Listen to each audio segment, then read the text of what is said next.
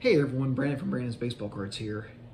Normally, you hear people say that it's a marathon, not a sprint, right? That the goal is to, over time, assemble a collection that, of things that you're proud of, things that you love, and usually that's how I approach collecting. But there are times, the last 3 weeks in particular, that really feel like a sprint. And it all started at the National. It's been 22 days, I guess, since my brother and I, since our first day at the National, because it was Wednesday, July 28th. And I was determined to get a vintage rack pack, right? A rack pack from a year that I'd never had before, and preferably the oldest rack pack that I could afford. And so at the National, I've already shown this, but it's part of the story. At the National, I got this beautiful 1977 Topps rack. And that's a Gary Templeton rookie card on top. Just an absolutely gorgeous rack pack, right? So I got this from Baseball Card Exchange. Within 2 minutes of the show opening, I walked over on Wednesday and got this. This was the oldest rack I could afford without blowing pretty much my entire budget on a single rack.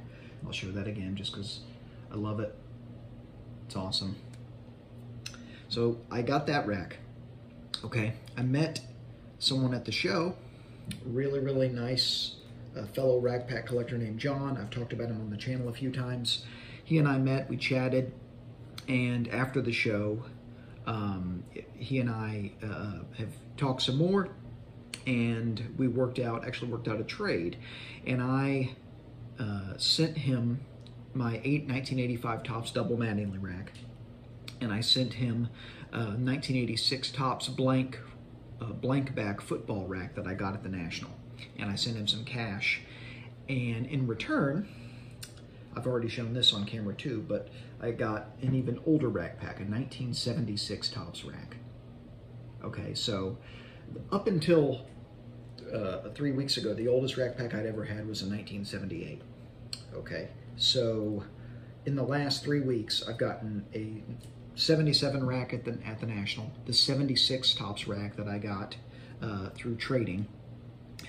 And then I also recently worked out a trade plus cash combo with my friend Phil, whose channel is I Love Baseball Cards. And Phil and I have become really good friends. He's a really nice guy. And he and I worked out, like I said, a cash trade combo. And I was able to get, and this came in the mail today, a 1975 Topps rack pack. Just gorgeous. And it has a red on the top, which is great because I'm a Reds fan. Just a beautiful rack pack. I'll show you the back. Just absolutely gorgeous. There's the header. So you can see the header. 49 cents, 42 cards. Just a beautiful pack. So basically, other than just a couple of 1980s racks, all my 80s racks are gone. I've traded away all my double racks. I've traded away pretty much all of my 80s stuff. And I have these mid-1970s racks now.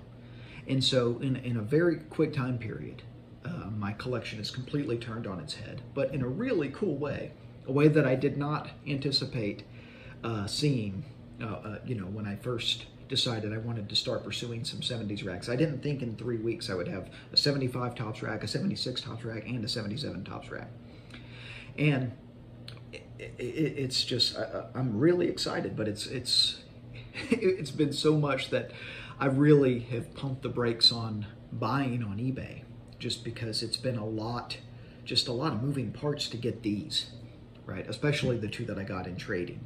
There's a lot going on, and so I just said, you know what, I'm just going to appreciate the ones that I have here, right? Appreciate these three.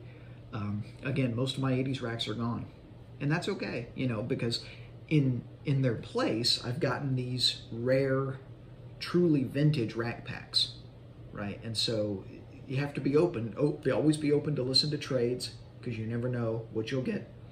And it's important to free yourself to allow your collection to evolve, right? Your collection doesn't have to be stagnant, right? And as your interests change, your collecting can change. And so I have these three, and in addition to that, Phil, in addition to the 75 rack, Phil sent me an 81 Topps Nolan Ryan card, and he also sent me a really, really nice card that I'm gonna read the note that he attached to it before I show it. Phil writes, again, the channel's I Love Baseball Cards. Check him out. He's got some amazing stuff, amazing unopened material. Just a sweetheart of a guy, really, really nice guy. I'm glad he and I have become such good friends. But the note is, he writes, "This is the one I pulled in my rack opening video. The centering takes it to a 5, unfortunately, or a 7 OC. Didn't think you have this card yet." And I don't have this card yet. Phil was kind enough to send me, in addition to the 75 Topps rack, a George Brett rookie card. So I got a George Brett rookie card. This was not part of our trade. He just threw this in, which is just an incredibly kind, generous thing to do. And I've never owned a George Brett rookie card. And I mean, other than the centering, it is a beautiful, beautiful card. The corners are just blazing. I mean, it is a gorgeous card. So I am just floored by the act of generosity. So thank you very much, Phil. Really, really appreciated, and totally unnecessary. You didn't have to do this. There's some really, I've done a lot of videos where I talk about the good people in this hobby, and there's some, for all the negativity and for all the PWCCs and, you know, the Gary Mosers and all the bad stuff, there's some really, really nice people in this hobby. And the friendships that you make in this hobby, I'm convinced, are as strong as any that you could make outside of the hobby, because you have this bond. And it's not with everybody, right? Some people click, some people don't click, and that's fine. But the people that you form bonds with, it's really special to me. And so the friendships make it what it is. So I have a George Brett rookie card now. So again, thank you, Phil. Very much appreciated, my friend. That is what I have for you guys today. It's been, again, a whirlwind of 3 weeks. I'm going to put out more content as I desire, but there may not be that many mail days coming up, just because I'm not going to be buying as much. So the content will be a little bit different. You know, maybe more of the investigatory type videos, you know, where I try to talk about collation and things of this nature, detecting fraud and unopened material, this type of stuff. I'll probably be a little bit more focused on that type of content in the coming weeks. And while I get ready, so to speak, for the next purchase. But 3 1970s racks in 3 weeks. How do you beat it? I don't think you can. Thanks for watching. Keep collecting vintage baseball.